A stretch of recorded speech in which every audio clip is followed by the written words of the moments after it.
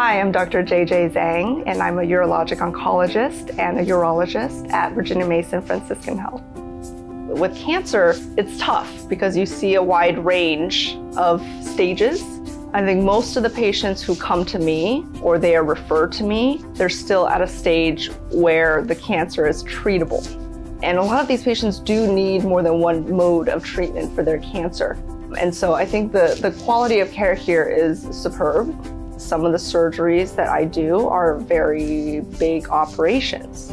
My goal is to kind of minimize the impact on their quality of life after the surgery. It's not just about getting the job done and getting a patient through surgery. You want to make sure that you do everything possible to improve the patient's quality of life after the surgery and to make sure they can enjoy, their other hobbies and their family and friends.